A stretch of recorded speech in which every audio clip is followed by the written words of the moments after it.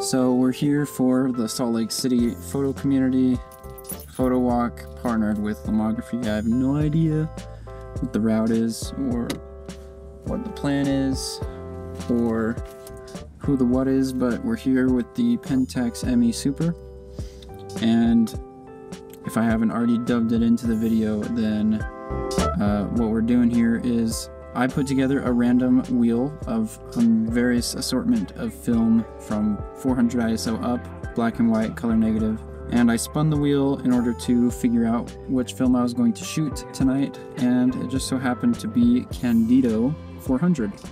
I'm really hoping that it doesn't get too dark, but by the looks of it, I think we'll be okay for a little bit.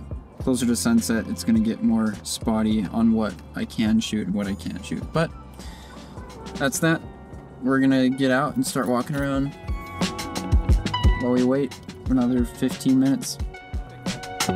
This photo walk is to celebrate the 1-year anniversary of the first SLC photo community photo walk, and it's incredible how much the community has grown in just 1 year. There were so many different photographers there from such distinct corners of photography.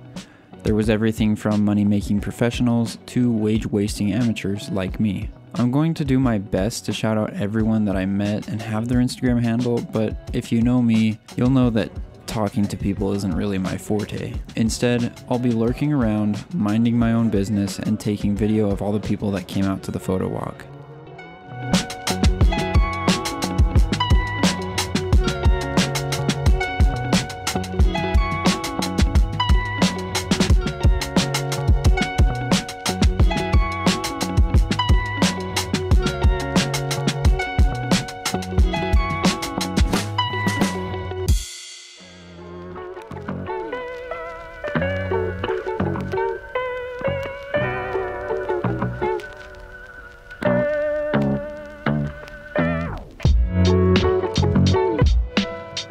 While we were en route to the Walker Center, we happened upon a set of lowrider classic cars parked outside of a bumpin' party. Somehow, I keep getting lucky with classic cars and photo walks. That's an homage to my Morro Bay on Film video, which apparently no one watched. Also, in tradition of including my 2 cents about every film stock I shoot on this channel, I really like the bloomin' halations on this film. Given that the cars were parked in the shade, this film was a nice balance of using colorful halations to draw attention to the rounded edges of the cars, while taking advantage of the even lighting that the cars were in.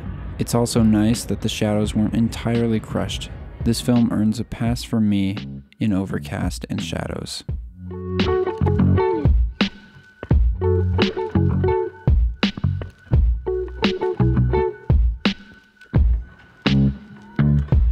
It's always a treat when people with different passions come together and get excited about each other's craft. I have no doubt that one of the owners had his ego stroked that evening, went home, and bought another project car to get another hit of that sweet, sweet dopamine. Speaking of which, I get a massive hit of dopamine when you subscribe. So if you feel I've earned it, hit the subscription button so I don't have to keep sniffing highlighters. I'm starting to build up a tolerance. It would have been way too easy to use an entire roll on those classic cars, so we had to move on before things got out of hand.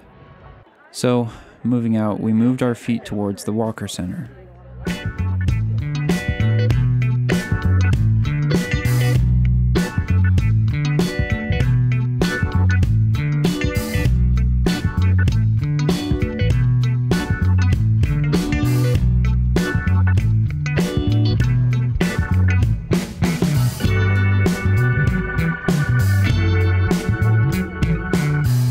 The event organizers were passing around a disposable camera, which was being passed around like a baby with ligma. Many of the attendees were able to take a photo of their choice using it. This is mine.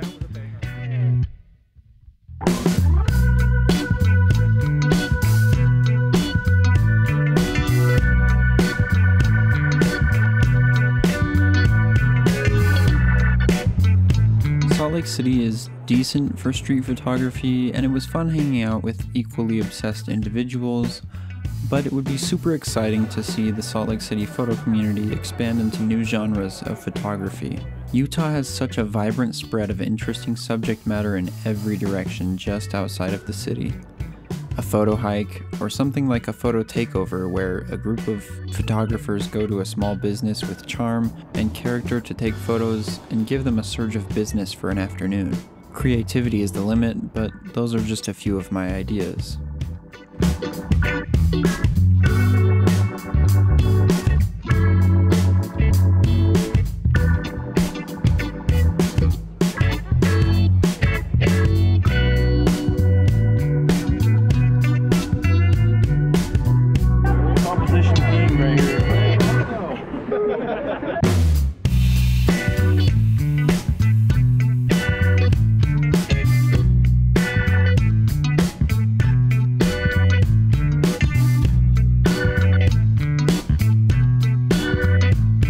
At the end of the walk, prizes were given out to random people, and snacks were had as the sun took a final bow over the horizon.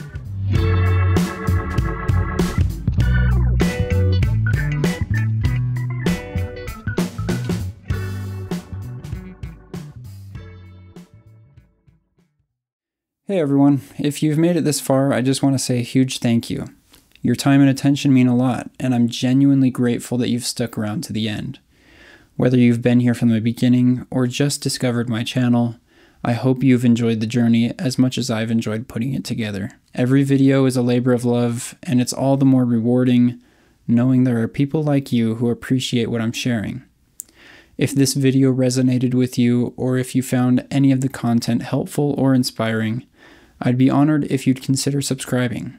It's one of the best ways to support my growing channel and ensure you don't miss out on what's coming next. I'm always working on new ideas, so if you're into film photography, there's plenty more on the way. And of course, I'd love to hear from you. Your feedback, your thoughts, or even just a quick hello in the comments. Building this community and connecting with all of you is one of the best parts of doing this. So, don't be shy. Thanks again for being here. I really hope to see you in the next one. Until then, take care and keep shooting film.